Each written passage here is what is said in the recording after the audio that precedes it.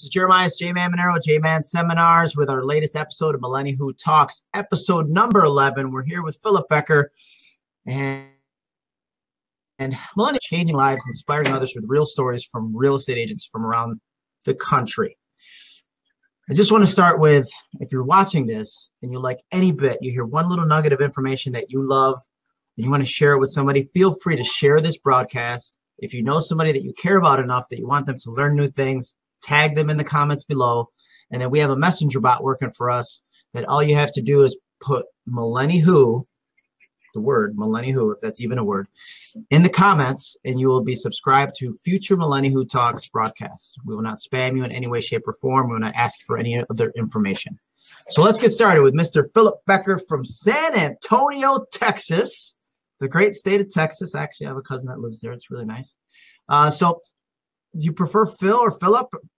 Honestly, either way, Phil is good. Let's do Phil. Okay. All right, Phil. Well, tell us a little bit about your story, how you started in real estate, and how old were you, and in the beginning there was. Yeah, sounds good. Thanks, JMan. I appreciate you having me this morning. This is a very cool segment that you have going, and so I'm happy to be a part of it. I'm in San Antonio, Texas, as you mentioned, and I've been a licensed realtor since 2009. So I was 23 years old at the time. And currently, I have about 50 agents working for me. We're opening our second location in San Antonio, and we're an independent brokerage. So the short version of the long story of how I got into this business is that I've always had a passion for real estate. And it goes back to being 8 years old. And on Sunday mornings, the Coldwell Banker affiliate in our market would play a showcase of homes. And I mean, you got to think this was 23, 24 years ago that I first saw it. So the production quality wasn't what we expect today, but I was fascinated by it. And I would do it every Sunday morning. And my parents thought I was kind of weird because I wasn't outside or I wasn't doing the comic section of the newspaper. I was looking at the real estate stuff. And fast forward a little bit, I'm a really bad employee. And I just could not hold a job. I would quit or get fired because I just have to do things my way. And so after a few businesses, I started my first company at 18, which was, if you've seen the 40-Year-Old Virgin, it was kind of like that. It was an eBay drop-off store. And that progressed into web design and eventually got into playing poker with some friends, and they were going to take their real estate classes. And I said, man, guys, I have nothing better to do. Let's go take the classes together. And so we decided after the first class that we wouldn't be good employees and we wouldn't want to work for another broker. And we found this little loophole in Texas where you can actually start your company from day one and not actually work under another broker as a salesperson. And so that's what we did. And when it actually happened, we had a living, breathing broker sponsor our company and then sponsor me under that company. And we had an agreement, for compensation. The other two guys ended up getting cold feet and doing something different. And I called it Becker Properties, and the rest is history. So how many, I know Texas, there's many, many hours in getting your license, right? I mean, in comparison to some other states like New York State, we're 75 hours. How does it work if you're going to start right from the beginning as a broker? Like how many hours would that be? So let me go back to, things have changed since I got my license. At the time, it was 150 hours to become a salesperson. So 5 30-hour courses. And then you needed a couple college credits, not many, but if you didn't have any college credits, you could take 2 more of the pre-licensed courses. So the loophole is this, and this is still a loophole that exists today, and it may work in other states, I'm not sure, so be careful depending on what state you're from. But we started an LLC, okay, and I called it Becker Properties LLC. Then I had a broker sponsor that LLC for its corporate broker's license. And then that LLC sponsored me as a salesperson under that. So then I was able to run that LLC essentially as the person in charge, even though I wasn't the living, breathing broker connected to it. And so at the time, you had to be a salesperson for 2 years before you could become a broker. And now it's actually 4 years and a point system, but I barely snuck in after those 2 years and received my broker's license, which was in December of 2011. December of 2011, so only 6 years ago. Yes, sir. And it brings up a good point for anybody who might be watching who aren't great employees. It's funny that you bring that up because I'm the same way. Like I haven't worked for somebody since I was 19 years old. And it's like real estate is great if you want to be your own boss because it gives you that opportunity. So tell me some of the challenges in your first couple of years in business, being that, typically somebody might start at a brokerage and have a broker kind of walk them through the process. Here's your phone, here's your desk, you're on your own kind of deal. if there is a training program. So what was that like for you? Did the person who sponsored you kind of mentor you through the process, or you just kind of self-taught? And not to say that he wasn't a great person. I mean, he really gave me, the opportunity that led the company to where it is today. But he was very hands-off. Unless I had something that I really needed to reach out to him for, which was maybe 3 or 4 times over the 2 years, as long as he got his check, we didn't really have too many issues. I'll tell you, though, you brought up a good point. Not working at another brokerage, even if you're not getting, the great training, which, so many companies do lack, there's at least the water cooler talks, right. Where there's other agents in the office, and I didn't have any of them to bounce things off of. So that kind of leads into YPN, because if I wouldn't have gotten involved with the board, I don't think I would have made it in this business at all, just because I wouldn't have had anyone to bounce things off of it and learn from. Okay, well then let's start with, I'm reading your extensive resume because you didn't waste any time in the business. First year, Rookie of the Year for San Antonio, right? Yes, sir. And then did you immediately get involved with the board at the local level, or what was that like getting? So again, I got my license in November of 2009, and they were going to launch our YPN network in January of 2010. So, of course, I hadn't sold anything. I hadn't even done a rental. I mean, I'm literally bleeding the little bit of money that I had. And I said, you know what? I'm going to go put my name in for chair of this committee. And I went and I interviewed. And it's funny. One of my mentors likes to tell me I wasn't wearing a tie, which is why I didn't get the position.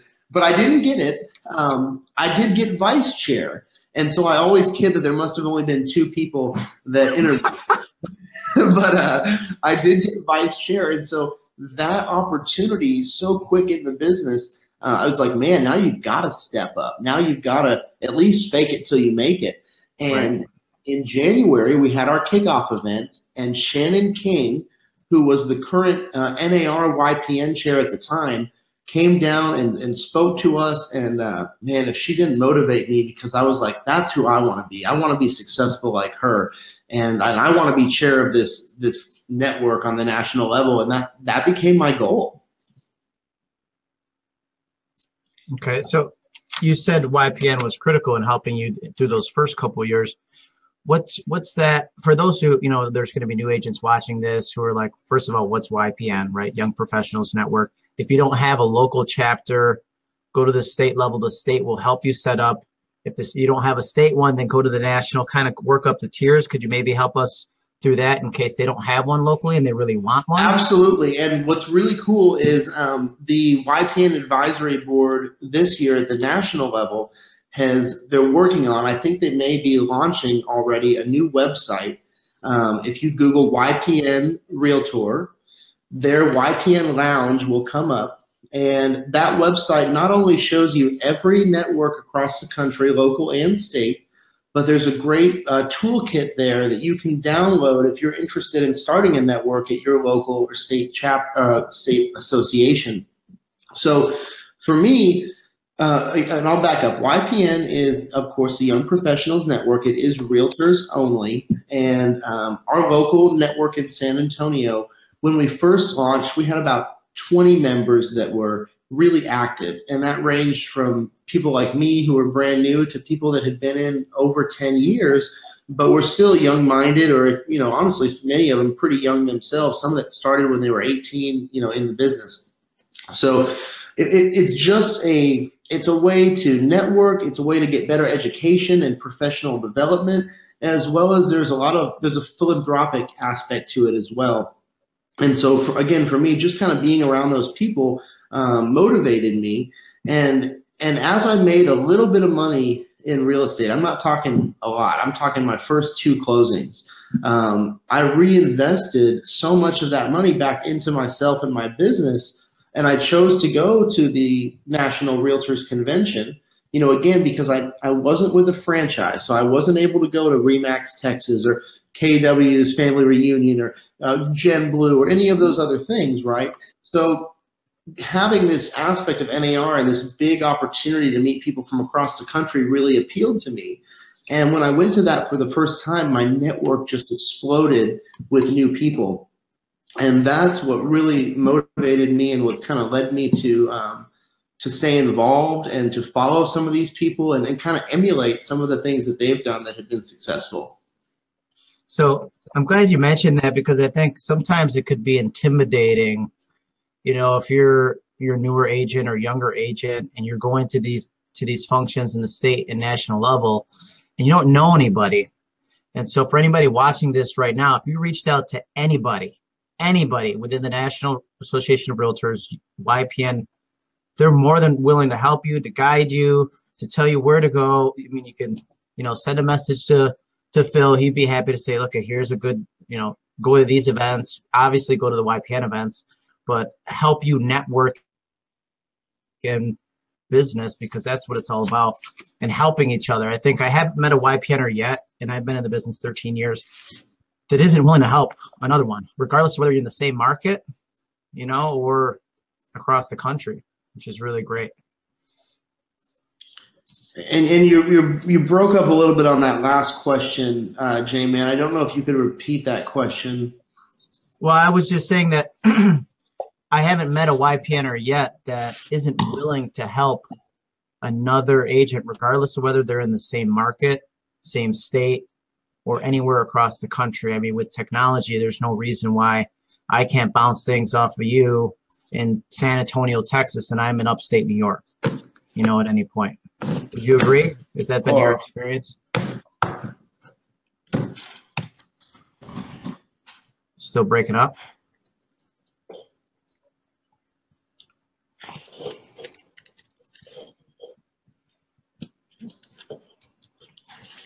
So I think it may have been a question relating to marketing. I don't know if it's on my end or yours, but you are breaking up just a little bit, JMan.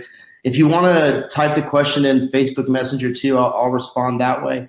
But I guess in the absence of being able to hear that, I guess I can talk a little bit about kind of what we've done and some of the things we've emulated.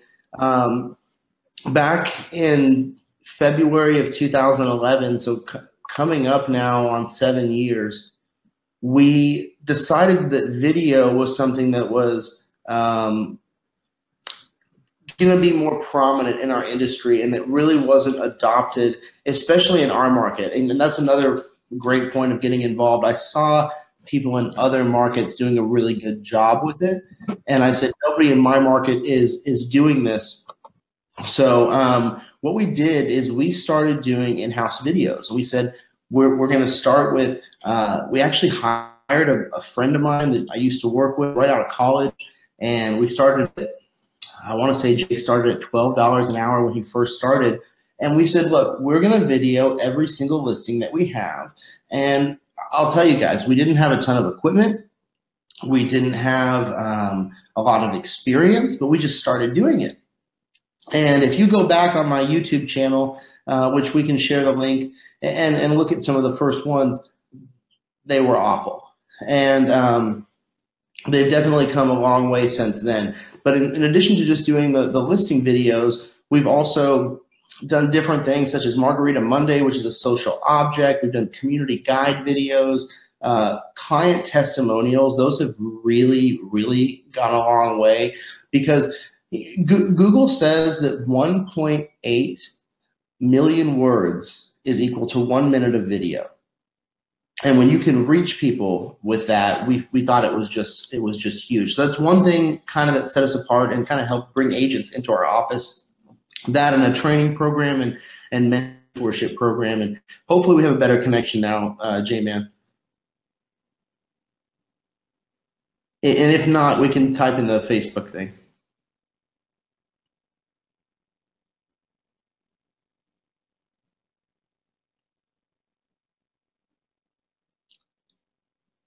And I'm sorry, guys, I just can't hear him on here now. So all right, I'm going to go ahead. How about? There you are. How about now? Okay. Yeah, so troubleshooting on the fly with Facebook Live is an exciting experience for those of you who have never attempted it. But I figured out that my 8-year-old son is here in the office with me, or 7-year-old son today, and he's streaming live video on his iPad, which affects bandwidth quality. But hopefully we have that. Yeah, you gotta love the children. Yeah. So I think that's handled.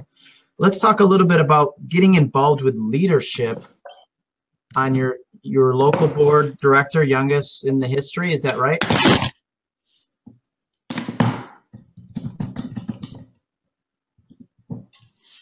Phil, can you hear me? Yeah, it's kind of cutting out. You mentioned getting involved with board leadership. You wanted to hear a little bit about that? Yes. What was your path? Perfect, your path to leadership and some of the challenges along the way? Absolutely, great question. So after becoming the vice chair of the YPN locally, it wasn't. I want to say it's not an automatic that you move up to chair, but it's one of those things. If you don't mess up, you're going to move up.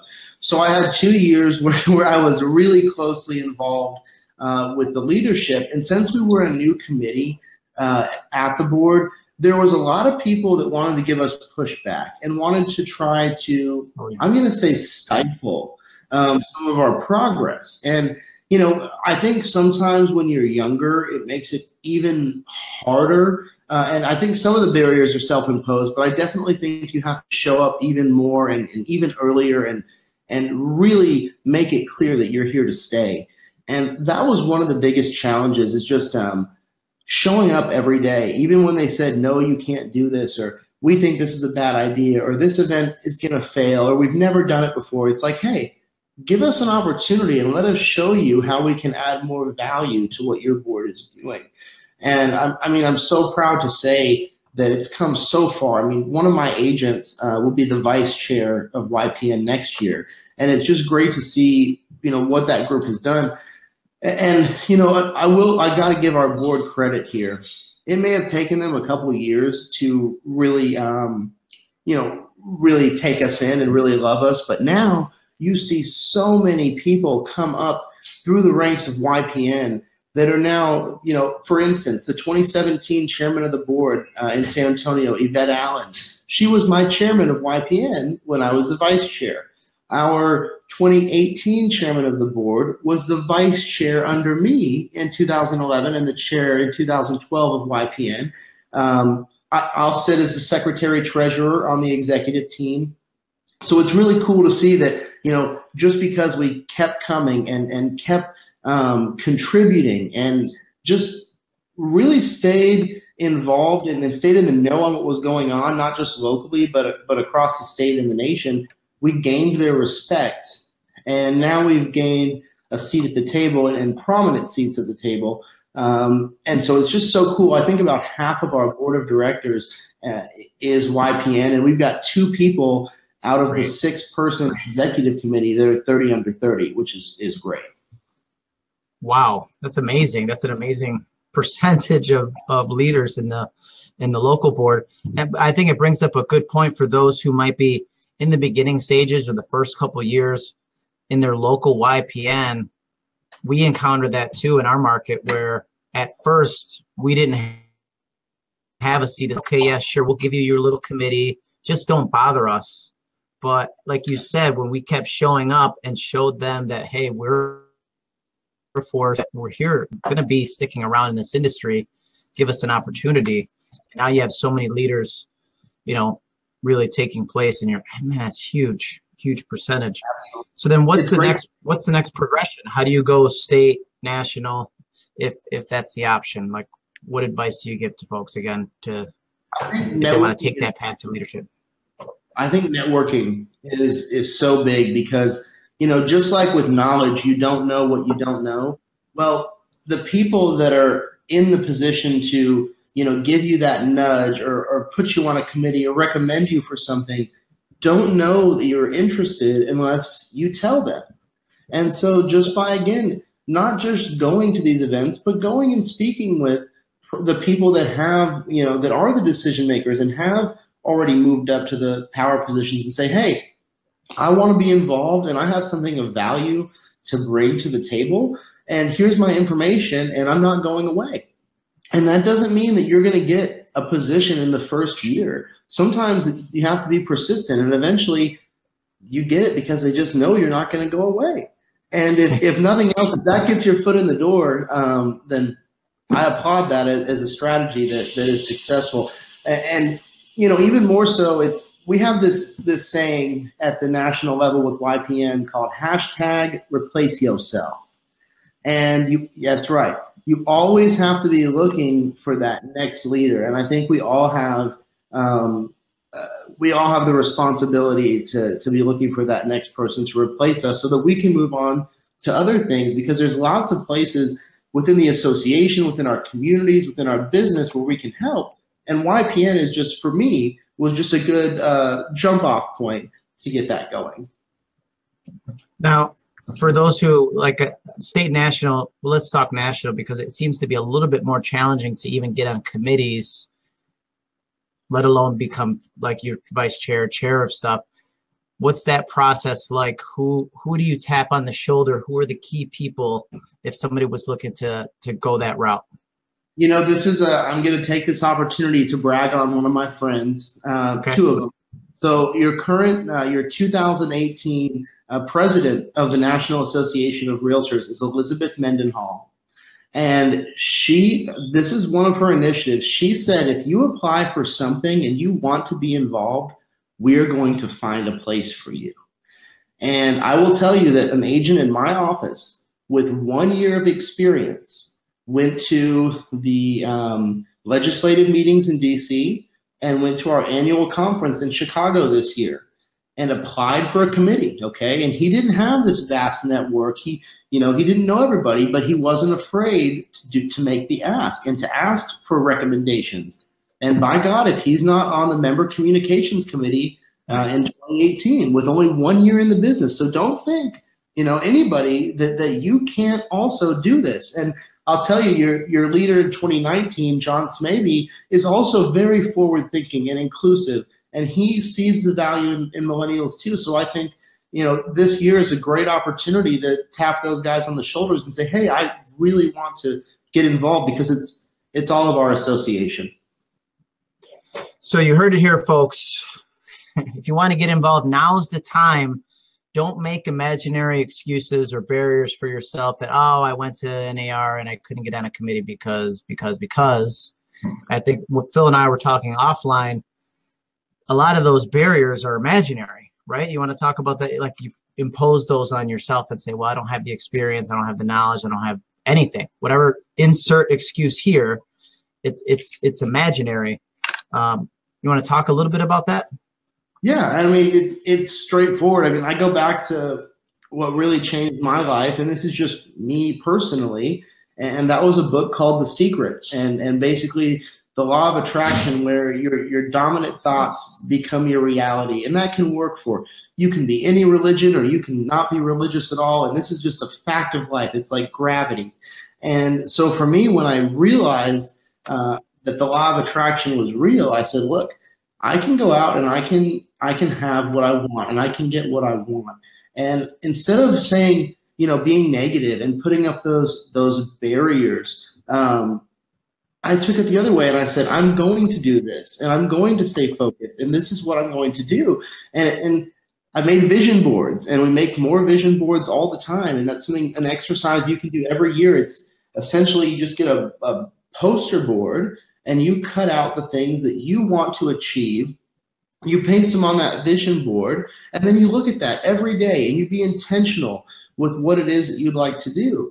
And I can tell you, I've not only have I had great business success, but I've been able to purchase the properties that I want and have vacation homes and meet the woman of my dreams and just really build the life that I want, all because I was intentional with what it was that I want. And I took action toward that every single day instead of just sitting around and saying, oh, woe is me, I didn't get the committee.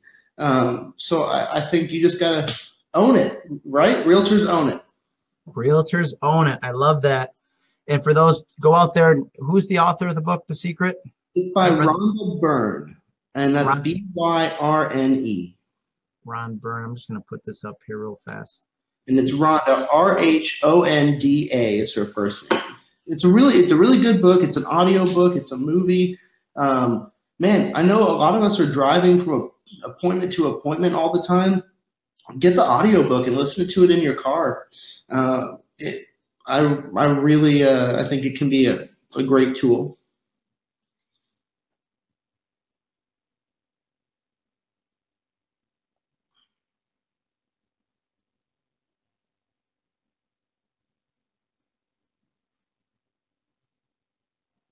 It looks like we might have a little JMan on the video again. Let's see.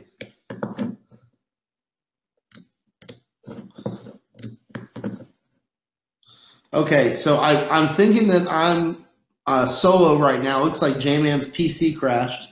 So I'm just going to let you guys know. We've got about 3 minutes left. I'm going to wrap this up just by answering the last question or two that I think he may have had for me.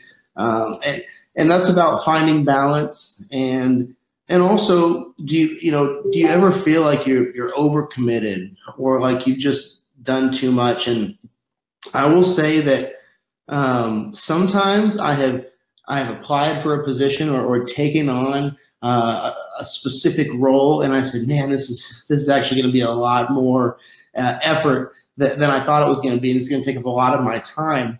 But again, it comes back to scheduling, and that's one of the ways I found balance too. If it's not on my calendar, it doesn't exist. I'm really careful about that, and I put life on the calendar first, and I think that's the most important thing when you're talking about balance, because you won't come back from burnout, and your family is the most important thing. So put life on the calendar first. Let that take up some schedule block. And then put time for your business, for volunteering and in your community, as well as at your associations. And I know JMan's PC crashed, so I'm going to just wrap this up by saying that I really appreciate the opportunity to be here with y'all. And I hope you have a prosperous and joyous new year. And I hope you own it in your businesses in 2018. But in closing, I want to thank Philip Becker for being on the show today. He actually had to make his way to a listing appointment video that he had scheduled for 11 o'clock, so he had to leave right at 10:30. But we are going to do a follow-up interview with Phil because he had so much great information to share. 30 minutes just is not enough time, and we'll be sure that we won't have any bandwidth issues, and the computer that likes to restart in the middle of a broadcast will be sacrificed later on once I get my new computer. It's the second time that's done that. It's pretty frustrating. But we thank you for tuning in and staying on with us with MIlleniWHo Talks. Again, if you want to subscribe to the broadcast and this broadcast only, just type MIlleniWHo in the comments and you will be subscribed. The messenger bot will notify you. You have to reply with a yes. And if you know anybody that you care about enough to shed a little bit of knowledge into their life, please share this in any of our past broadcasts. We greatly appreciate it. And MIlleniWHo Talks, changing lives with real stories from real estate rock stars from across the country. So we thank you. Thanks for tuning in and have a great day.